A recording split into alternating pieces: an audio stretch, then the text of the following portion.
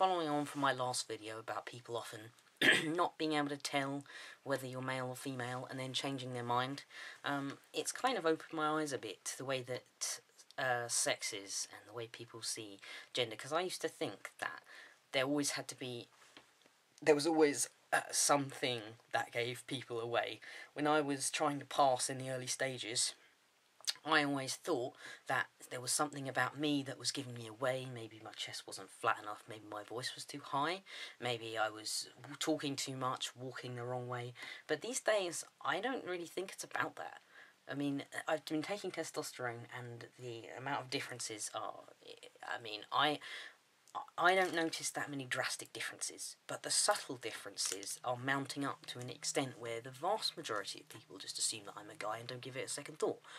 Especially if I say that I am. I mean, I don't mean just walking in and saying I'm a guy. I mean introducing myself by what is in this country an exclusively male name, and also on my CV, my sex is written as male, so people have that expectation in mind before they meet me. I think that affects something, but it's just... It seems like people's opinion changes from day to day, and not even from person to person.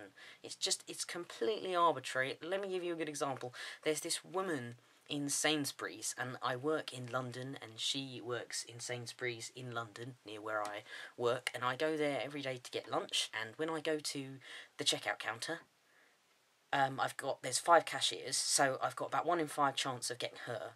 But every other time I see her, she changes her mind. Some days she calls me sir, sometimes she calls me madam. And I don't think she remembers me, but what's really eye-opening is I don't look different from day to day. I look, as far as I can tell, about the same. It's her perception that's changing every day, and I find that really intriguing. I mean, I'm always wearing a suit, I'm always, flat in the chest, I'm always clean-shaven. My voice hasn't dropped a lot since I started working 2 months ago, but her perception of me changes every day.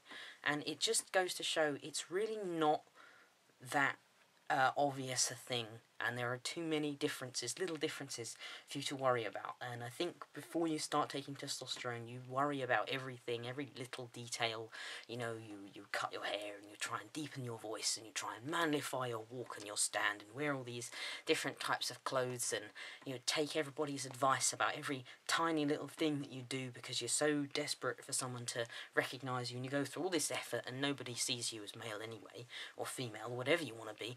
So you might as well not worry about that. Just concentrate on the hormones, look forward to the surgery, try and live your life, try not to let it affect you when you don't pass, and at the end of the day, it is equally as much them as it is you. And I think, and if you confidently project yourself one way or the other, you're more likely to affect their opinion than all these finicky details trying to change their perception of you like that. Wearing a tie doesn't make you a man or male. So you can try it, but I would say do it if it makes you feel good. Don't do it if it doesn't help.